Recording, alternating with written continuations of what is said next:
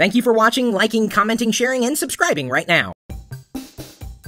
Hello world, I'm Chris Pirillo, and you're watching another episode of CPU, which is short for Chris Pirillo. You decide what the U is short for, because you are the only U I care about. And I also care about Thrones, yeah! Game of Thrones, yeah! Game of Thrones, freaking Game of Thrones, freaking Game of Thrones, freaking Game of Thrones, freaking Game of... For those of you thinking that I was simply going to coast through this video, you are partially correct.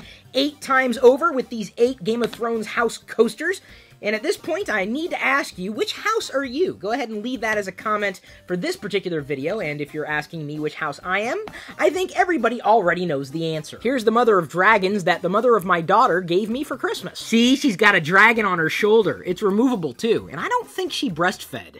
Oh my god, can you not see the title, Chris? I'm supposed to be talking about the Game of Thrones pop-up book. Because yes, there's a Game of Thrones pop-up book, and it's not for kids. This was an amazing gift from our friends Jasmine and Slav, and each page opens up to show you a different part of the 7 Kingdoms, with all sorts of informational flippy-flappy bonuses too. I've yet to find a better or more 3-dimensional way to explore Westeros. And while I wouldn't say it's as comprehensive as the original book, it's a lot of fun to read. The paper sculptures are quite detailed from all sides. This is Winterfell, and don't worry if your name happens to be Jon Snow, you can take this as an opportunity to finally know something. It even includes the Oath of the Night's Watch. And watch this! Shaka, when the walls fell. Yes, I know. Wrong fandom. Even though this happens to be the final page of the book, it's just the beginning of the pop-up book experience. If you have a wide enough area, and you likely do, you can expand the entire book's contents to be seen all at once. Learn the history of Westeros and the 7 Kingdoms, from King's Landing all the way to the Wall. Learn about faith in the 7 Kingdoms, too. There's never really a good time to get into Game of Thrones, so long as you get into it sooner rather than later. It's not too difficult to do, because you can binge-watch previous episodes. To my knowledge, I haven't owned a pop-up book in quite some time. It's not that they don't make pop-up books, but I haven't really found one that I would want to have. The art in this book is about as good as you could expect it to be,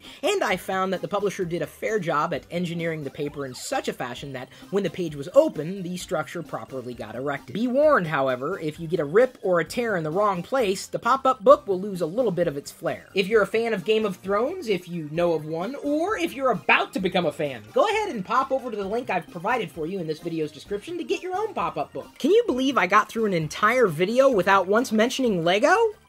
Oops. Well, this is not really Lego, officially. Nor is it really Game of Thrones. It's Dragon Sword Fighter Force, and that's not George R.R. Martin. Since the Lego group is likely never going to produce an official series of Game of Thrones sets, Citizen Brick stepped forward and made their own.